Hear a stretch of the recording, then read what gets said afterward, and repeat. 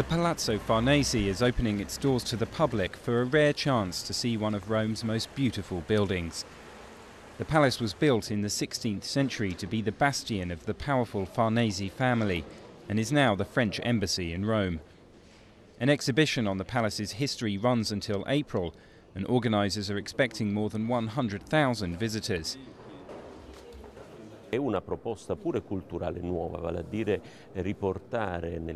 This is a new cultural offer, putting great masterpieces back into their context. And I hope this kind of initiative will catch on, especially for temporary exhibitions.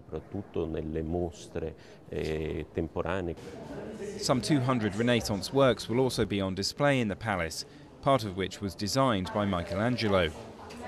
The palace was originally planned by Cardinal Alessandro Farnese, who went on to become Pope Paul III.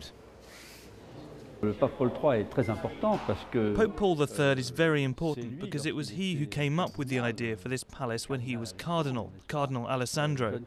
He was the one who had the idea of making this the dynastic seat of the Farnese family.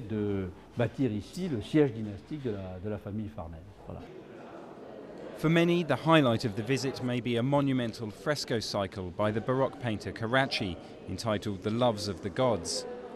Visitors have 4 months to experience a true Renaissance masterpiece in the heart of Italy.